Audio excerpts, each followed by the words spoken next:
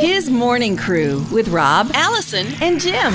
It's Alan Henderson, and just moments ago, he is standing outside the studios of Fox and Friends. I'm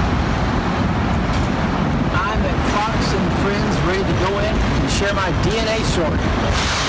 That's a lot of traffic in New York City, huh? Busy. He was outside of the studio. He walked in, and it was just about, 15 minutes ago that Alan Henderson was on Fox and Friends sharing an amazing story of how he met his brother through taking a swab and a DNA kit, which is amazing. Absolutely amazing. He did a great job. I'm sure that was a little nerve-wracking, but nice to have Ainsley Earhardt doing the interview, who's a South Carolina girl.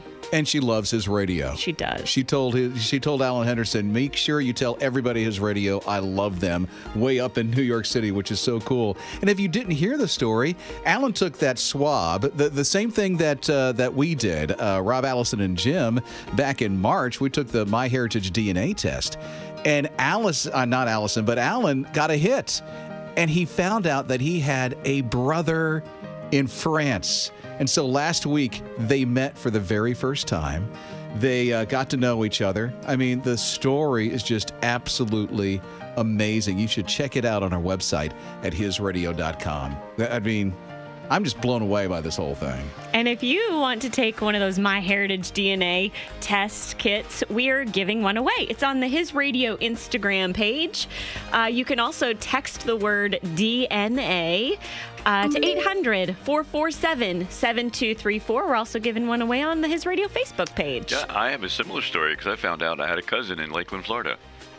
Very similar. Which I already knew, but they didn't really want to go with my story. No. Wow. It's not as, you don't have a dad that went over to World War II, fell in love with this lady, and then he came back home. She had Alan's brother. I mean, it's just not the same. It's not quite the same, no. No. But maybe they'll take you on Fox and Friends. All right. Talk about your cousin you already knew about. Jump on the bus.